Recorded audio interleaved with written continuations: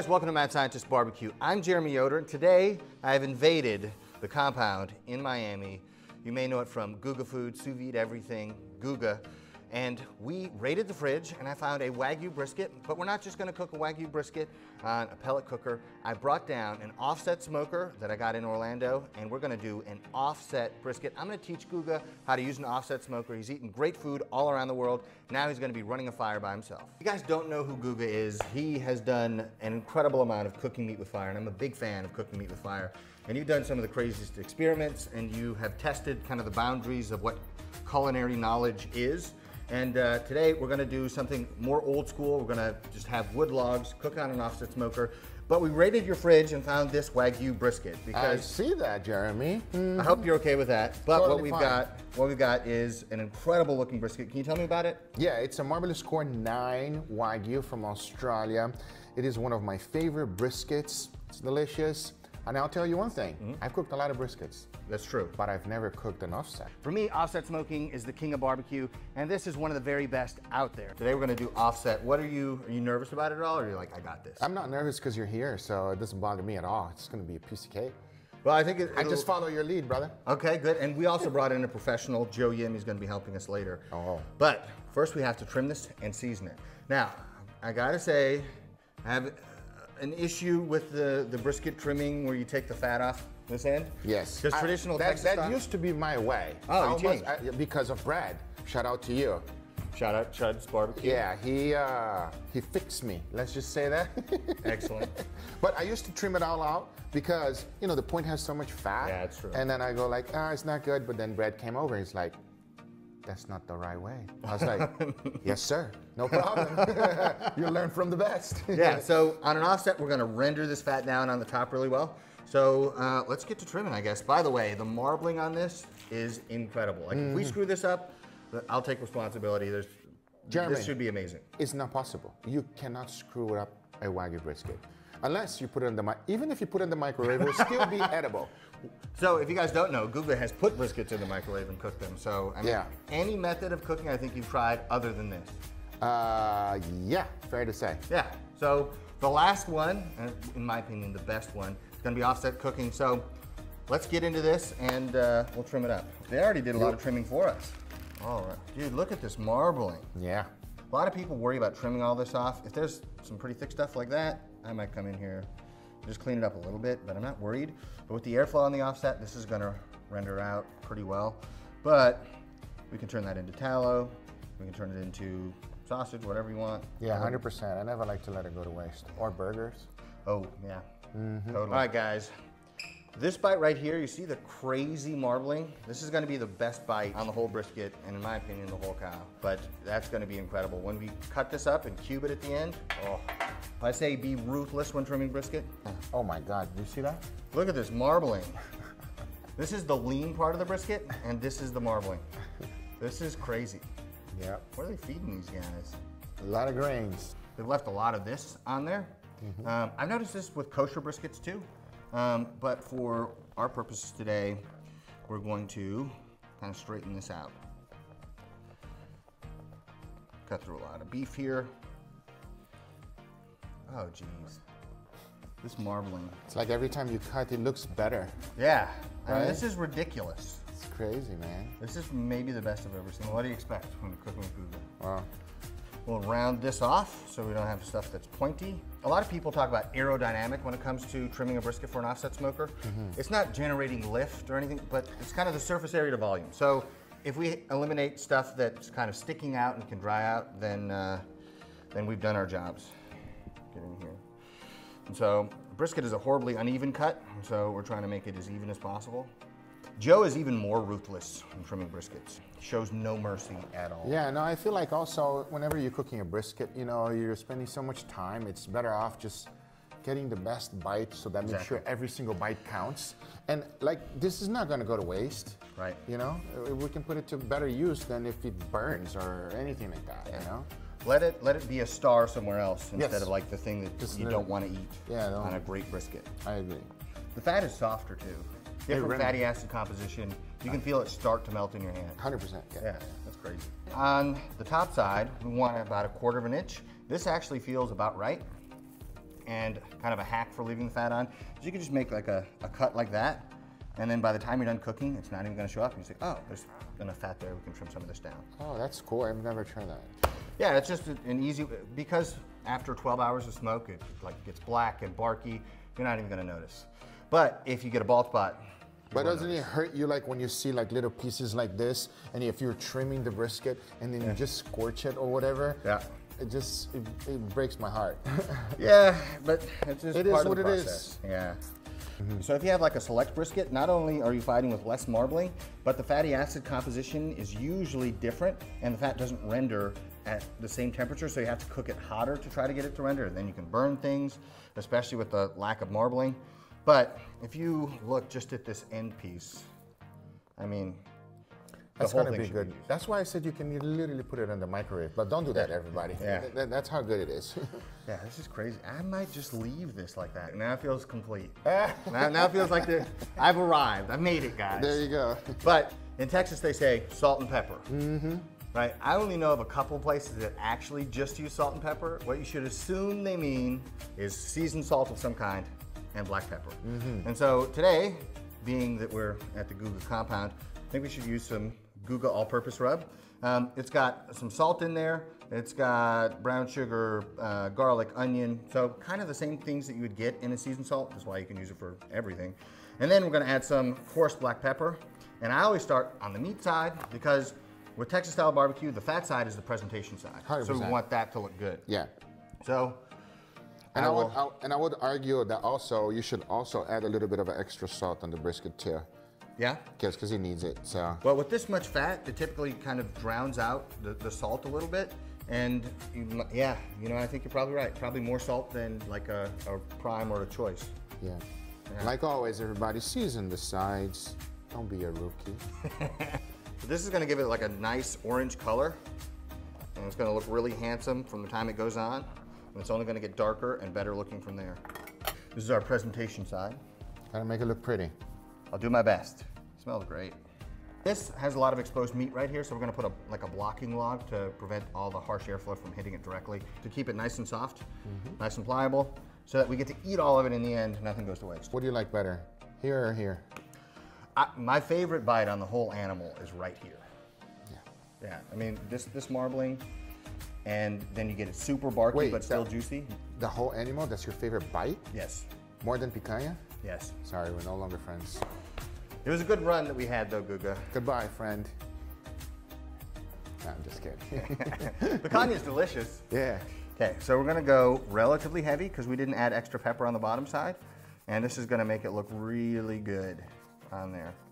Yeah, and so we can get away with a little bit more salt on the fat since it's not gonna penetrate all the way through the meat. Yep. Look at that. Always season from up. If not, you get like, you know what I mean? Like. Right. So. Better distribution. 100%. Should look pretty. It does look pretty. We have a peppery, nicely seasoned brisket that's full of marbling. We got a Workhorse 1975 and some oak wood rolling out there. Let's do it. All right, so we lift this million-pound door. And then we put this on. So we're gonna put the point toward the fire because there's even more marble. I mean, there's crazy marbling in the whole thing. Right. And then this half of the brisket, so the side that's opposite the mohawk, I tend to cheat toward the fire just because it can also absorb a little bit more punishment. And I want this to bark up nicely.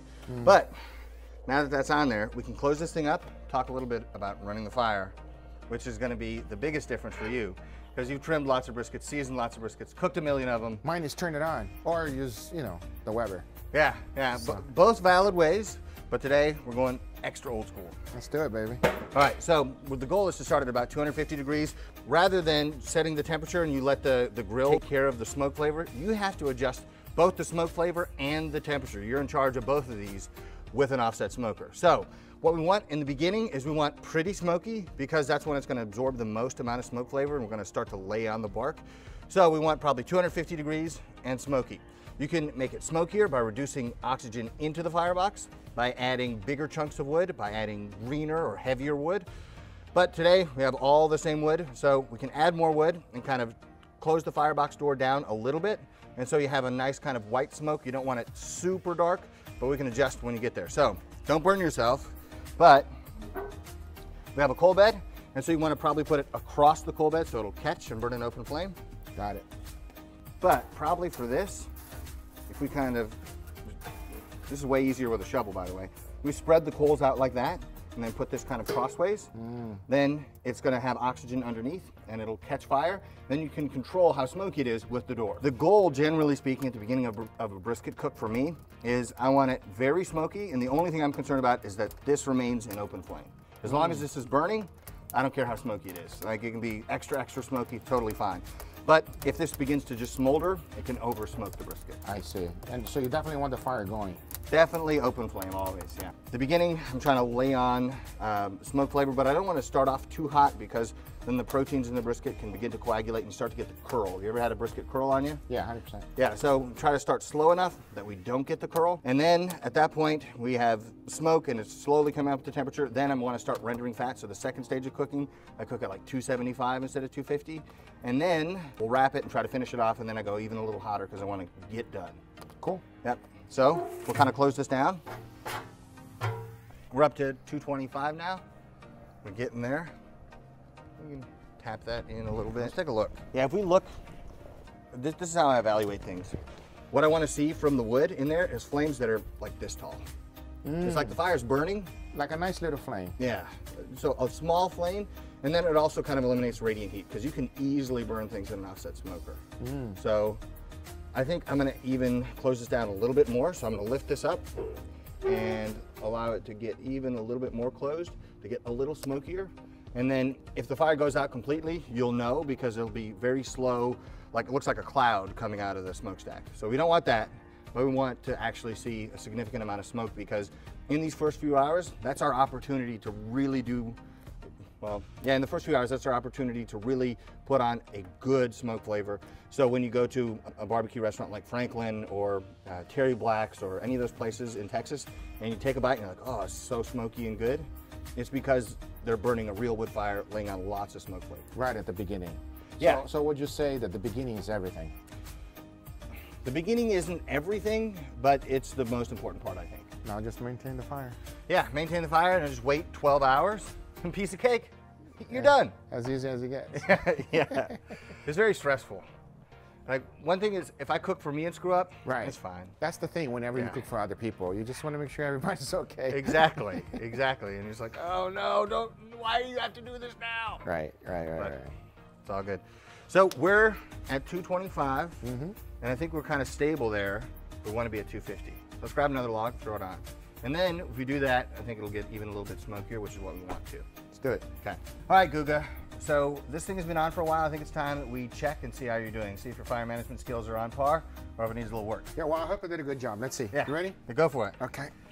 Ugh, so heavy. Yeah, it's 150,000 pounds of lid. What do you think, Jeremy? It looks pretty good. The bark is nice and dark, but I think for a real evaluation and a game plan for the future, I think I should bring on a pro, my buddy Joe Yim, that you know, of course. Joe's my brother. Exactly. From another mother. Totally. And he's worked at some of the best barbecue restaurants in Texas.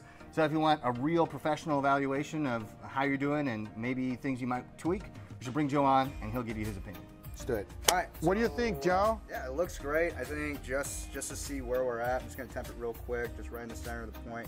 We're at 158 right here, and then let's see where the lean is at. Oh, the lean's at 170, so it's a little bit more ahead. So at this point, like, you know, I think temp-wise, I think to tell us all the time to people is that you can't really cook brisket by temp because it always feels different. 100%. I've never actually cooked a Wagyu brisket before. This is my first time. So the things that I'm looking for, if you just kind of poke the top of the brisket right there, it's kind of springy. Like you feel it. Like that bark has got a nice color to it, but that bounce that we feel, it's telling me there's quite a bit of moisture still left in that brisket. So even though the internal temp is feeling pretty good and still needs a little more time, what we really want to do is draw out some of that moisture a bit more and get that bark on top nice and crispy. So certain things that we can do is raise the temp and open up that stack just a little bit to get. How much are we gonna raise? I would say right now at this point we can open up the pad. Yeah, that's it, and then we'll probably keep the temp. We were running about 275, 280. Yeah. So we might go to closer to 290, maybe close to 300. And if it gets too hot, then we can open up the door just so it doesn't get, you know, we don't have this really, really high heat with a bunch of convection. But at this point, it looks great. That lean back there, because of the way that Jeremy trimmed it, it's not curling up too much. So we're in a good place right now. Beautiful. At this point, we're really just worrying about getting a lot of excess moisture cooked out of it, and then afterwards, hopefully be ready to wrap soon. As long as we don't mess it up. Oh, we're not gonna mess it up. My first offset. Don't mess it we're all up. professional. Please help me not mess it up, Joe. If anything, we'll blame Jeremy. It's all good. I like it. It's your fault, Jeremy. Yeah, 100%. All right, so let's close this down, Okay. and then yeah, we'll just let it rock at a higher temperature with a little more airflow for the next couple hours. Love it. You've been doing this for a long time. Is there any way to have an air conditioning kind of style? Air conditioning kind of style? Yeah, this is hot, Joe. No, you just gotta. The suffering is part of the taste, dude. Oh, that's why barbecue tastes so good. There's a lot of suffering. Nah, that's it. Explanation is all. I get go. it now. Makes sense. All makes sense. Yo, this is taking forever. It takes a long, long time. I've been reading your cookbook, but I've learned nothing so far. Shocking. Well, if you don't get the blank one, you get the real one. Maybe you'll learn something. Okay, maybe so. But yeah, this is taking forever. Yeah, we're getting there. Is that normal? Pretty normal on an offset, yeah. It takes a long, long time. Fair enough. It'll be worth it in the end, I promise. Jeremy, I need you to take a look at it. Let's do it. I mean, it looks pretty nice to me. You tell me. Bark is great. That feels really nice. You smell it? Yeah, I smell it. It smells so good. Fat's rendered well. I think it's time to wrap it. Really? Yeah. Let's do it. All right. Excellent. Let's Wow, even the like a little crunchy. You heard that? Hear a little crunchiness there, yeah? Ah, who would have thought I can cook on an offset, my brother? I knew you could do it.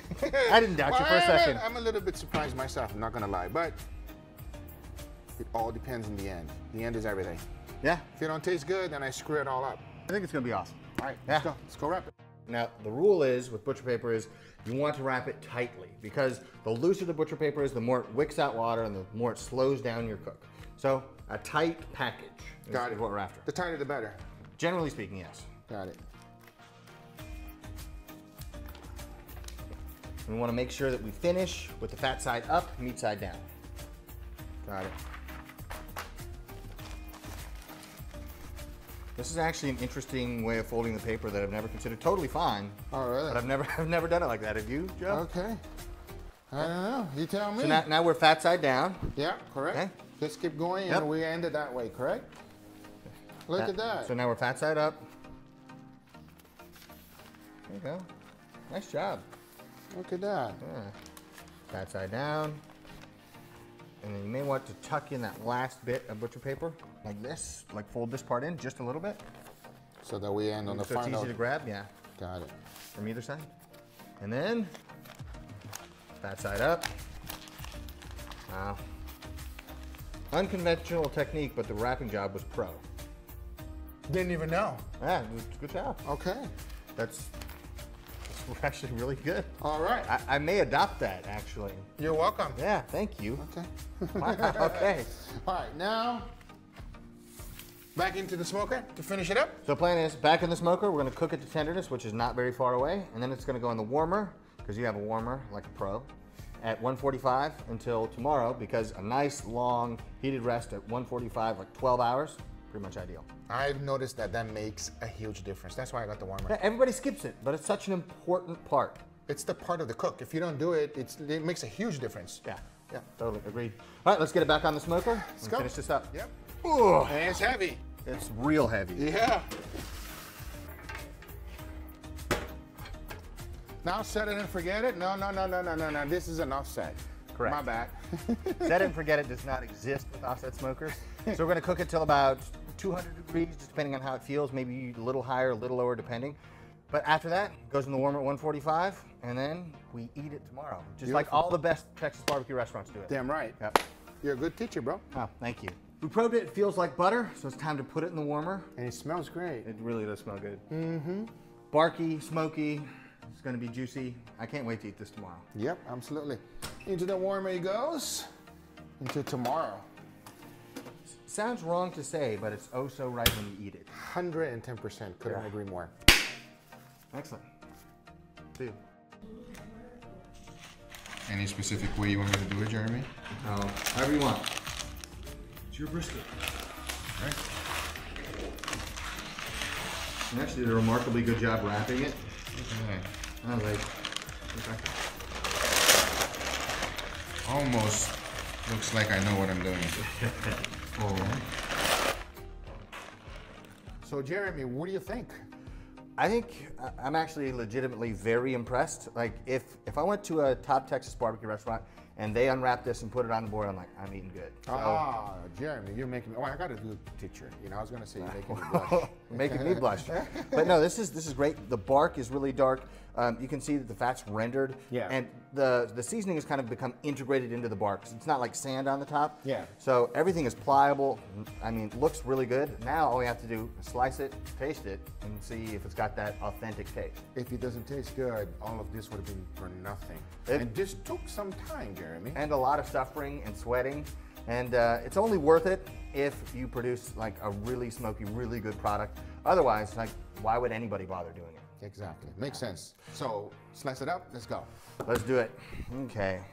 Oh, nice.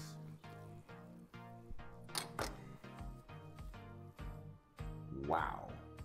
All right, so this looks incredible. I know it's all gonna be juicy, but I wanna go directly for my favorite bite on the entire animal.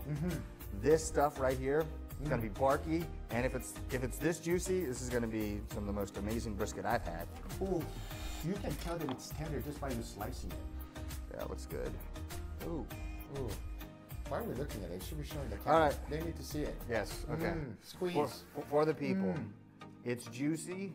We're not gonna slice it raging hot because we don't want it to oxidize, but That looks good. this is like the Mount Everest of brisket, I think. That looks good. That looks good. Okay. Gotta cut enough to feed the crew. Yep. Okay. So Just go in. yeah, grab it. Okay. Wow. All right. Wow. We're gonna find out, man. Yes.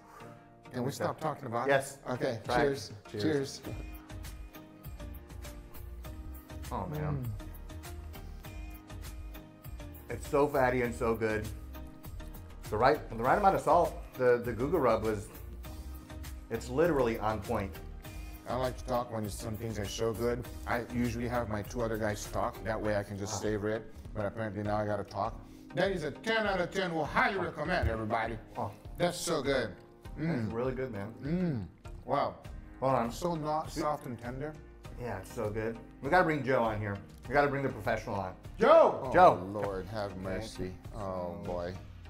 This Right, exactly. This should be illegal. Wow. I think it's illegal in 6 states. Yeah. You can see like the way that you trimmed it too, like that fat that's on the edge right there. It's not white, and like it has that really great kind of like it almost cooked into the top of that wing, and that's what we're looking for. This is good. Right. It looks Oh. right? Oh, so Oh. juicy when you squeeze it. So the lean is even juicy. All right. I say we move this a little bit. We don't spill on the floor. Cut this in. Yeah. Okay. Let's go in. That's what I'm looking Yep. for. Let's try it. Yep. If this Wow. is good, we know we've arrived. When you squeeze the lean, all juices come out, everybody. But I'm gonna stop squeezing and I'm gonna squeeze it in my mouth. That's a better plan. Yeah, okay. Enough talking. Here we Cheers, go. everybody. Dude. Even good. the lean is good. What do you think? You think you're going to use an offset smoker in the future ever, or are you going to be like, nah, too much suffering? Well, if I'm feeling like you want to have a beer and you want to chat with your friends and you want to spend the time outside, it's totally fantastic for that. But if you're in a hurry and you want to get other things done, side dishes and stuff like that, it takes some time. I feel like it's a labor of love. Let's just put it that way. You know, you sit down outside, you're constantly moving the fire, and if it's kind of chilly outside, it's even better, right? That way you feel that, and it's an experience. Let's just say that if you're gonna cook this. But the flavor that comes out of this is just sick. That's all I gotta say. It's a sick flavor, everybody. So, Guga, if we left that offset smoker here, would you put it to work? Yes. It's a workhorse pit. Are you giving me are you gonna? If you can cook like this, you need an offset smoker to make some of this stuff. Oh, are you making my arm? How do you say that? Goosebumps? Yes. Okay. Wow. I got an offset. Good. Yeah. Oh, It's yours. yeah, baby. Let's go. Thank you, Jeremy. Sure, man. Thank you, thank you. Does he come with it?